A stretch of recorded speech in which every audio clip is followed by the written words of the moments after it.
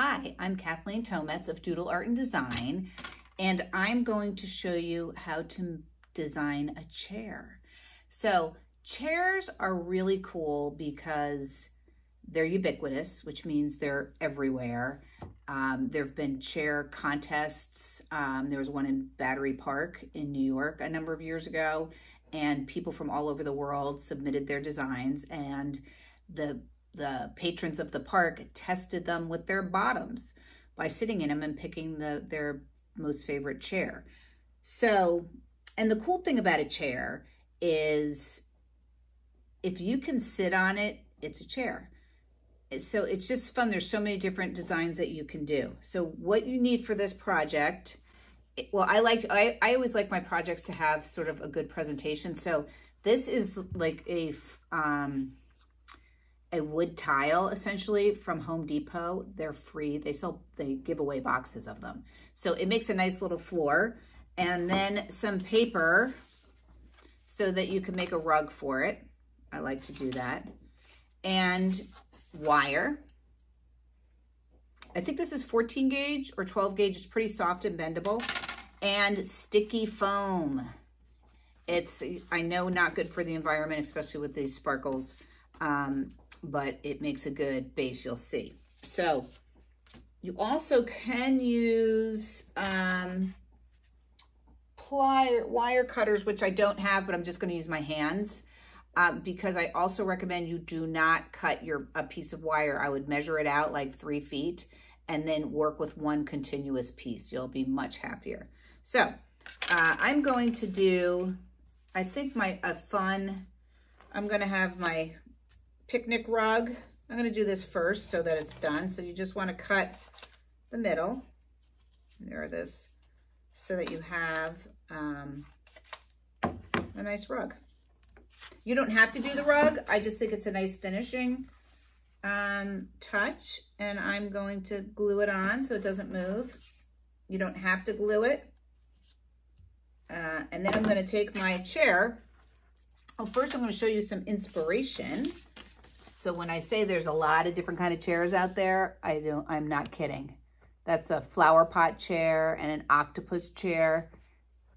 A library chair. That's a doodle chair that I made myself with stuffed doodle dogs. And I love this leg crossing chair. So lots of chairs. I mean, you can look it up. You can go on my Pinterest. So what I do is I unroll my wire a little bit, and then I just bend it. So I usually like to start maybe with the seat, and then go up. I'm going to just do a very simple chair that you could spend a lot of time on it. I've had kids in my classes make computer chairs with computer screens and all kinds of cool stuff. So I'm just going to do a simple chair. Well, maybe I'll do, I was thinking I could do a heart. That's a nice chair, but I think I'm just going to stick to really, really simple. And this is almost going to be like an ice cream parlor chair. So I've got the back and I've got the seat, and then I'm just going to try and get this a little bit more secure, and then I'm going to start doing the legs.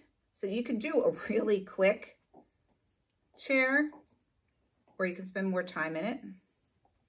I'm actually running out of wire, so I'm going to play with it like this. And one of the things to know about wire is it's sculptural. So you pretty much can bend it and mold it. So since I didn't do enough legs, I am going to turn these double legs into 4 legs. So I've got like kind of actually it almost looks hot dog-ish, like my, look at that. And it stands up, which is important for the chair. And then you take the sticky foam. So I'm going, since I got a green sort of thing going on, I'm just going to cut out my foam. This is why I love the sticky foam, because then you're going to just peel it. And now you have a seat. And I'm going to do a sparkly back to my chair. So I'm doing this really quickly. You can do this way slower, obviously, and put a lot of detail in it. Like maybe putting a back to the chair. I'm not going to do that in this case, but so see you have a nice kind of fun green chair, and it has a nice display presentation.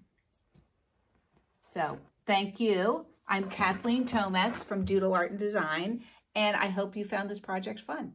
Thanks. Bye.